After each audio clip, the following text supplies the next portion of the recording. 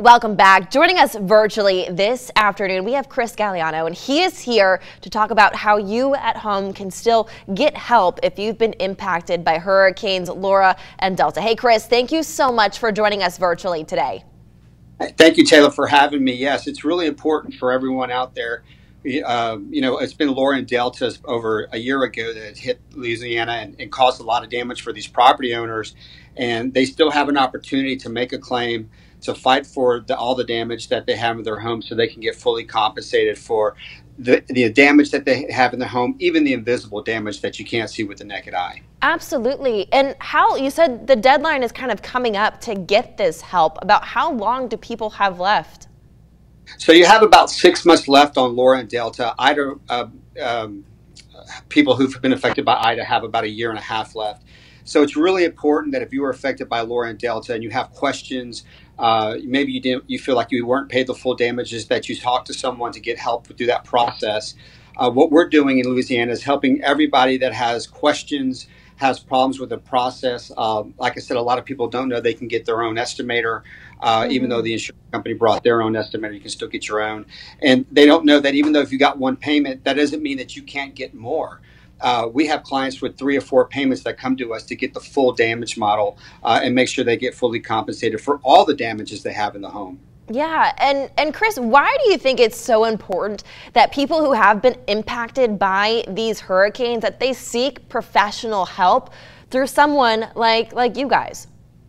So what happens here is that a lot of times the insurance companies don't pay the full value of the damage. And so a lot of people, especially in Louisiana, are seeing themselves with not enough money to pay for the damage to the home. What we do is we come in, and because of certain laws that allow for penalties, interest, and attorney's fees under the bad faith laws of Louisiana, we're able to get more money for the clients and able to make sure that they have enough money to pay for all their damages in their home. You know, not every case is the same, but that's our goal in every case, is to make sure every client is fully compensated for all the damage that they have in the home. Absolutely. And if someone at home is watching this and realizes that they might need help, how can they contact you guys over at Galindo Law?